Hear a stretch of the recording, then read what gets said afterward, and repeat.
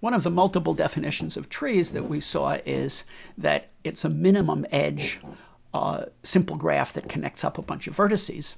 And that leads to the idea of finding a spanning tree within a simple graph that maintains the same connections. So let's begin with a precise technical definition. A spanning subgraph of a graph G is simply a subgraph that has all the vertices of G. So again, a subgraph of a graph means it's got a subset of the vertices and a subset of the edges. Spanning subgraph is that it has all of the vertices but a subset of the edges. And the definition of a spanning tree is a spanning subgraph that is a tree.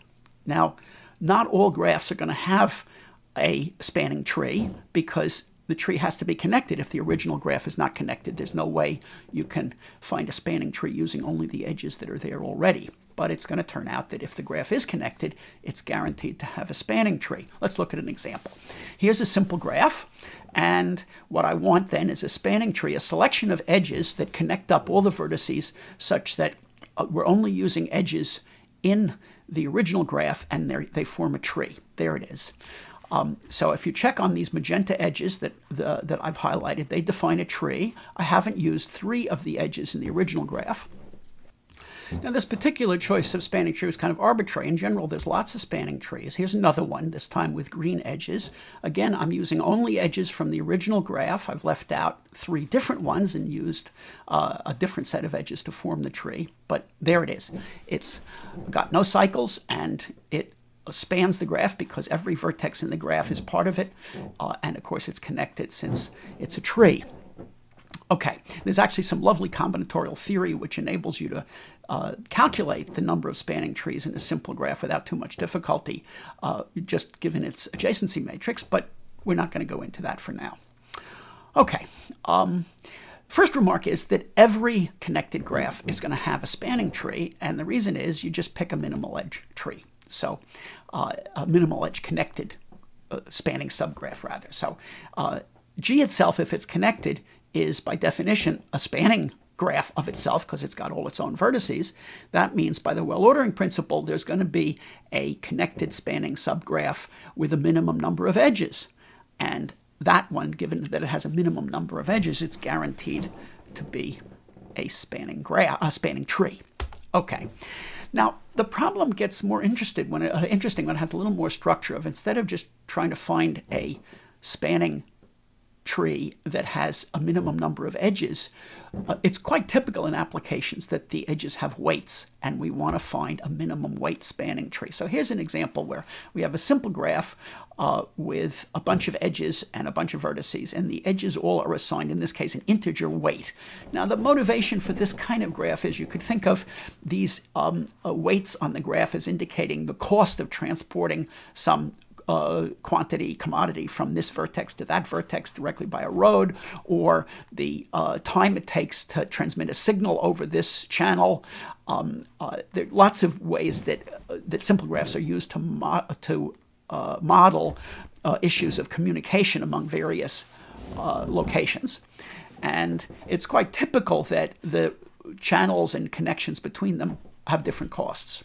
And it's a natural question to say, okay, what's the minimum cost overall tree structure that will enable me to have everything connected to everything else in the same way, but that I can tolerate some of my edges going down, and I still would like to have the cheapest kind of tree that spans them all. All right, well, there's a fairly simple way to construct such a minimum weight spanning tree, and that's what we're going to talk about now. How do you find it? Well, the idea is to build it using gray edges. So what that means is that starting off with the vertices, we're going to start building a tree. And at any point, we will have a bunch of edges that are going to be part of our spanning tree. That means that the edges don't have any cycles among them. They're a so-called forest, but they're not yet connected. And at each stage in this procedure, we're going to look at the connected components of the graph that we have at this moment and color them black or white, and then look at the gray edges. So a gray edge is defined to be an edge where one endpoint is black and the other endpoint is white. And what I'm going to do at any stage in the procedure as I'm growing my minimum weight spanning tree is I'm going to look at all the gray edges and pick a minimum weight gray edge. Well, let's do an example to get this clear. So to begin with, I don't have any edges. All I have are the isolated vertices.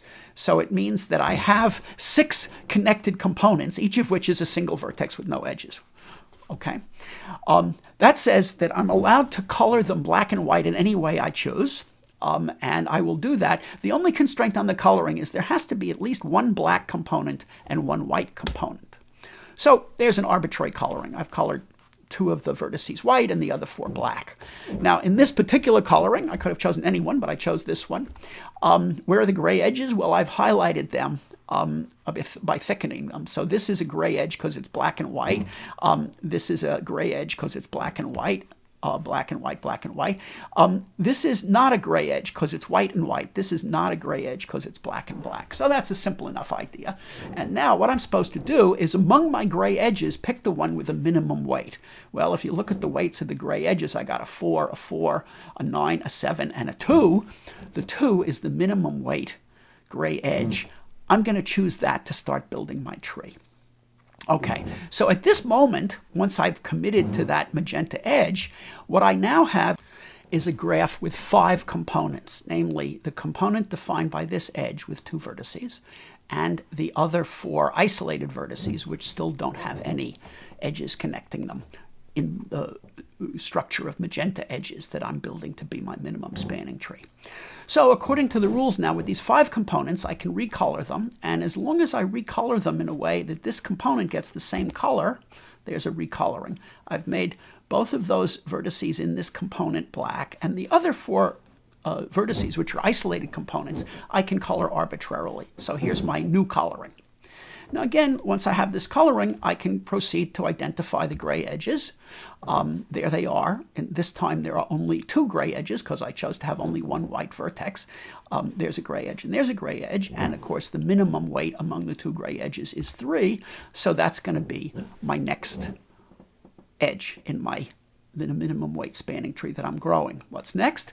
Well, now I have 4 components left. Here's one component defined by that edge. Here's another connected component defined by that edge. And these 2 vertices are isolated still, so they're components all by themselves. And the rule is recolor in such a way that both of these vertices in that component have the same color.